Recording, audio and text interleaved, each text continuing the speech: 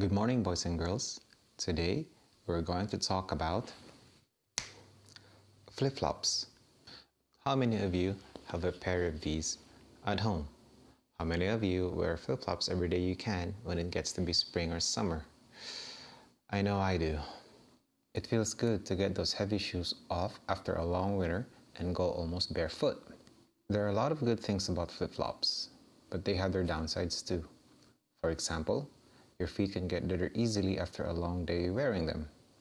It's difficult to keep the dirt out, so by the time you get home, your feet are filthy and probably stinky too.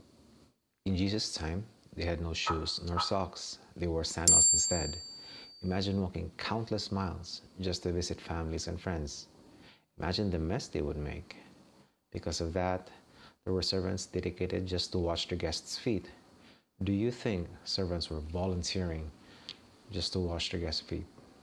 Probably not. So we've established how dirty their feet could get. Imagine washing 10, 20, or 30 people's feet. Would your principal wash your students' feet? Would the president of a big company wash the feet of his or her guests before dinner? Probably not also. Washing feet was servants' work.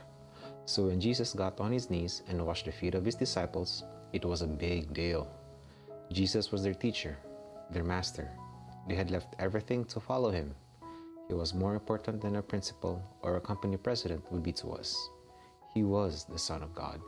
Seeing the man they believed, who was the Messiah, wash their feet, sent a powerful message to the disciples and sends a powerful message to us too.